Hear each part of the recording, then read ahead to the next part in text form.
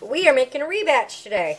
I made the soap, I was trying to use up some oils that I had laying around, and for whatever reason I may have added a little more oil or doubled in oil. It's definitely not lye heavy, but it's very, very soft. I don't know if you can, we'll try this guy. Oh, of course this guy's hard. Gabriella is watching a show in the living room. Yeah, see, you can see it's really soft. Fish! And I've used up, I actually made a double batch. It's fish? Alright, cool. I actually made a double batch of this, so this is actually the second rebatch I've made. I have all my shreds and stuff. This has been on for a few minutes, so it is kind of melting down. But all I'm going to do is just shred this with my cheese grater here. I do not use this for cheese anymore. Obviously, it's just for soap. So I'm going to grate this up, and I'll be back.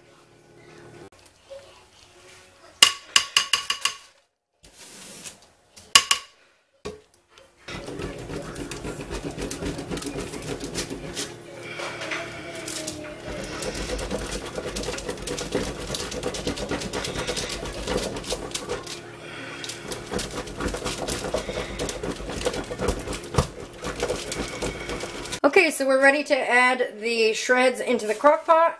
My son Lucas is going to add them in, so he can go ahead and do that now. I'm going to get some water ready to pour in to just sort of help the melting process and to sort of help it be a little smoother. You don't need much. You can tell if your mix is dry and if you need a little bit more moisture, you know, as it's mixing and melting. Hi, Mama. Hi, honey. You want to say hi to the camera? Say hi. Hi. So I'm just going to add a little bit of water in. You don't, like I said, you don't really need much. So I just gave this a quick stir. I'm going to put the cover on it and we're going to let it cook. And we'll be back when I, you know, from time to time to stir it. And I will show you when we put it in the mold what it looks like. So we're just going to scoop this in the mold. Make sure this is off and unplugged. The thing about rebatch is that it's not real pretty.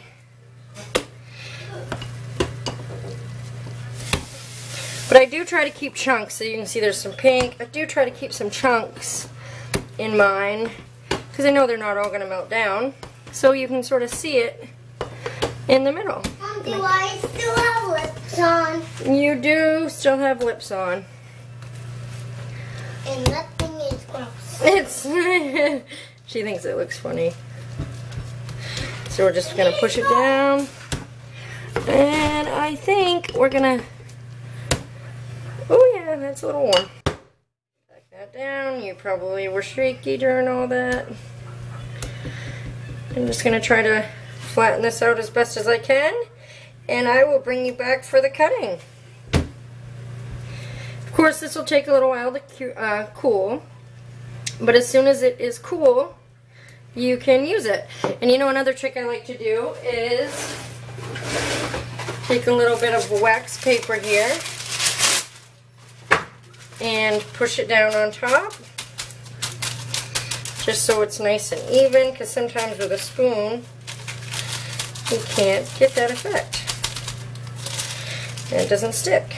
And we need a little fill in right there, so I'm just going to continue scraping this and getting it in the mold. Okay guys, well, see you for the cut. Okay, so we're going to cut the rebatch soap that we made this afternoon. I'm just pulling the sides away from the soap. I am going to just kind of push it out. It's still, I mean, it's not soft, but it could probably stay in a little bit longer. Yeah, it's not pretty. But that's alright. So we're just going to give this a cut. And I do like to cut these a little bit bigger. Because I don't need any samples. I do like to check out the inside of them. And, I mean, that's pretty cool. Even though it's kind of ugly on top. I probably will shave it down a little bit. My phone's talking to me now. So we are just going to continue to cut this.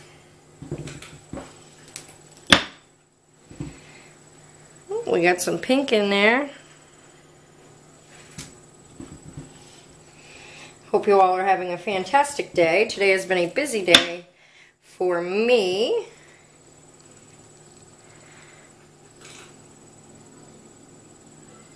It's really cool. And like I said, it's not pretty, but it's still functional. It still has all the benefits of all the oils that are used in my normal batch of, or regular batch of soap. Basically, what this is a soap, which you saw earlier in the video, is just a soap that's was really soft. And just all the parts and pieces and shavings and imperfections of all my other soaps that were cleaned up. And now we have this little guy. And it's actually a really good size for your hand, so that works out. And I don't sell these, I just keep them for myself. It's just a good way to use up the, you know, stuff that gets taken off the regular, nicer bars. And my family uses these. I give them out to my family to use. But there you have it, folks. And until next time, I will see you soon. Bye!